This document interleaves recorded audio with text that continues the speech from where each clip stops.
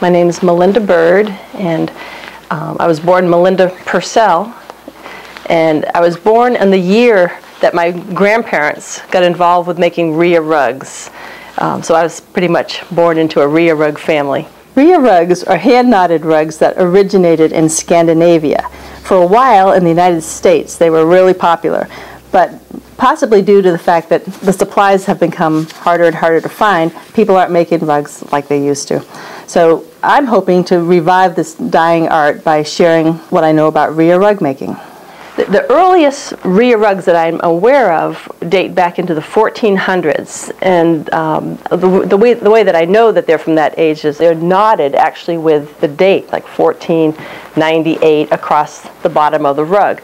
In the 1800s and 1900s, young women who were aspiring to get married would start by making a RYA rug that would be part of their wedding ceremony. The husband and wife would stand on the rug as they're making their vows, and then this rug also is inverted, pile side down on their wedding bed. And if you live in a cold climate, it's ideal to have a warmth on top of you. The heat that rises from your body just nestles in the air spaces beneath the pile, and you can sleep under the snow under a RYA rug. In the 1950s, a huge industry was begun of weaving RYA rug backings in various sizes and colors and different types of weaves, and selling the yarn and design so people could make their own rugs. My grandparents started to bring this tradition to the United States. They were asked to be the sole distributors in the United States for the RYA company in Sweden, and they were on the national news at one point. My grandmother was 64 at the time. She hired her neighbors to help her, so they had a little cottage industry where they showed catalogs and people would choose a design and they would supply all the materials.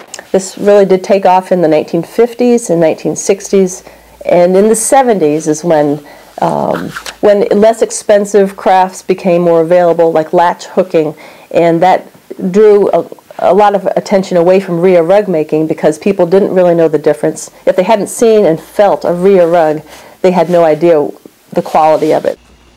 There's actually a sheep breed called the RYA, and it has very durable, resilient wool, a long fleece.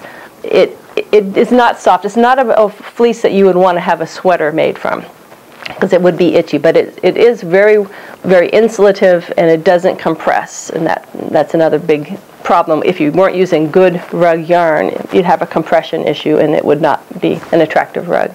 In designing a RYA rug, the first thing I do is I need an inspiration. Right now, this inspiration is sort of tree of life, and tree of life is a theme that did go back to the earliest Scandinavian RYA rugs, and I just love the thought of tree of life.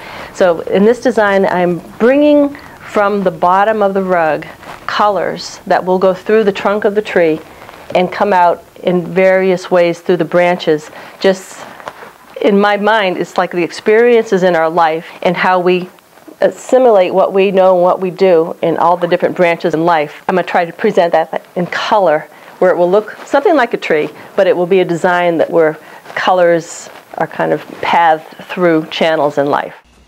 I start with just doodling a sketch, a pencil sketch, and once I see that it's going to work, I'll take a paintbrush and watercolor paint and paint it, usually right on the graph paper, because I'm going to use a graph to keep me in line. The alternative would be to draw it onto the backing, but that can get messy, and for my last RYA rug, I want it clean and I want to make it very intentional throughout, even though I will ad-lib a lot. So I choose the colors where I want them to be, and I gather the pieces of yarn, and they blend to make a single color, even if they're multiple colors of yarn. And from that grouping of color, I can place them on my graph, and I know that when I go to knot the rug and put those colors on the backing, that the image will just develop as the image that I want to show. To make a RYA rug knot, first I take my skein and I untwist the skein. It's got about 100 yards, about 3.5 ounces of wool, and when I untwist it, it makes a big loop, and then I take scissors and I cut the loop at one point. What that will do is actually make 76 strands, all of the same length, and that's really convenient if all of your strands are the same length if you're going to be putting them on a needle. So I put 3 strands on a needle, and they can be all 3 the same color, 2 of one color and 1 of a different color, or all 3 different colors. To make the knot, I part the row. There's a gap in the weft. The weft is what goes left and right on the weaving. If I make a little space, I can see the linen, which is the warp, and the knot is made on 2 of the linen warp fibers. So between those 2, I put my needle in to the backing and like lift it up around the left warp fiber, make a loop around the top, put it back in under the one on the right, and pull it down. And that basically makes the turkey knot. If I just leave my hand there and make another knot the same way on the very next linen fiber, make the knot and pull it down, holding the loop, I get the length that I want, and that's a personal choice, and for me it's about 1.5 inches. And I just continue across the row, knot after knot. And on this particular rug, I'm going to be changing colors a lot. So I'm going to be dropping one needle and picking up another needle, and dropping another needle and picking up another, which will look complicated, but it's really just a matter of hopscotching along the backing. And then you can get a nice run going when you've got a solid color going for a ways, and you can move pretty fast. I can make about 150 knots in an hour on an easy design, so I can usually move along. When you reach the end of the row, you might think you have to cut or tie off, but remember, every single knot is a knot in itself, and each one is tied on. So when I finish making my row, I take my scissors and I cut each loop.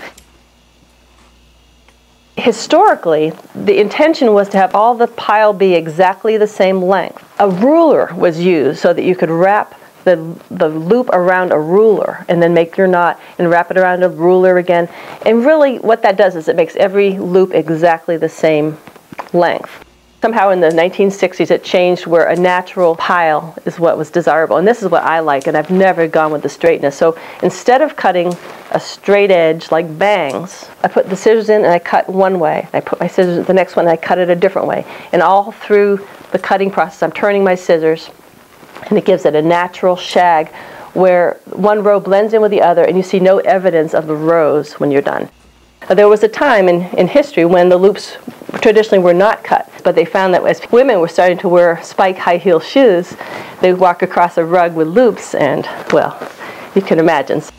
One really good thing about a nice virgin wool is it actually cleans very easily. Wool has lanolin in it, and lanolin repels dirt. So one of the nicest things about cleaning a RYA rug is the easiest way to clean it, to get dirt out of it, is to take it out in the snow on the first snowy day and just throw it in the snow and walk on it, beat on it, and little crystals of snow that happen to cling to the dirt will just grab the dirt and pull it right off. So every year in our house, usually the first snowstorm, I'll take every single RYA rug outside, whether they're hanging on the wall or laying on the floor or on the bed, and beat them, and they look crystal clean again.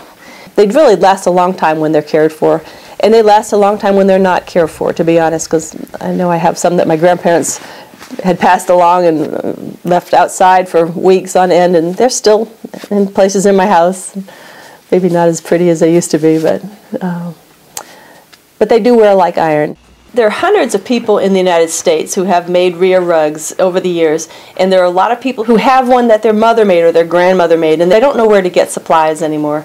So someday, I'm hoping that there will be a resurgence, and there's no reason it won't happen again. And when it does, I'll be there.